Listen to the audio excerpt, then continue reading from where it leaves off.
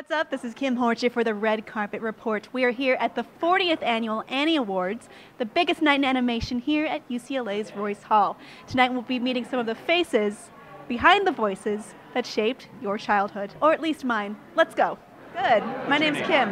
Kim? Yeah. Kevin. Nice to meet you. So you're nominated for an award, and your competition is you. Is me, yes. Yes. I've been bad-mouthing myself all around town. Or I'm going to split the vote. Either one, it doesn't look good.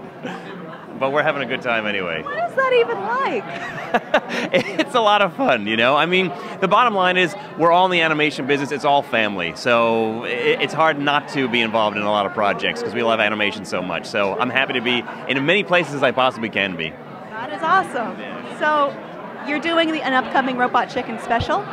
We did the DC Comics special, and Mad is coming up on its 100th episode this year, so we're going to have a big shindig about that later on in the year. But yeah, we've got Mad specials, we've got another Robot Chicken special possibly coming up, so, you know, stay tuned. Tell me a little bit about that. You know, nothing is in stone just yet, but if you like stuff you saw recently, there's a chance you'll see even more of it. I'll leave it at that, all right? I'm guessing... The clues are there. The clues are there. Are we doing New 52 or Marvel? I don't even know. You've got to know your Robot Chicken then. So I'll leave it at that. You'll piece it together. All right, thanks so much. You're welcome. You're welcome. Thanks for watching, and for more interviews, be sure to subscribe.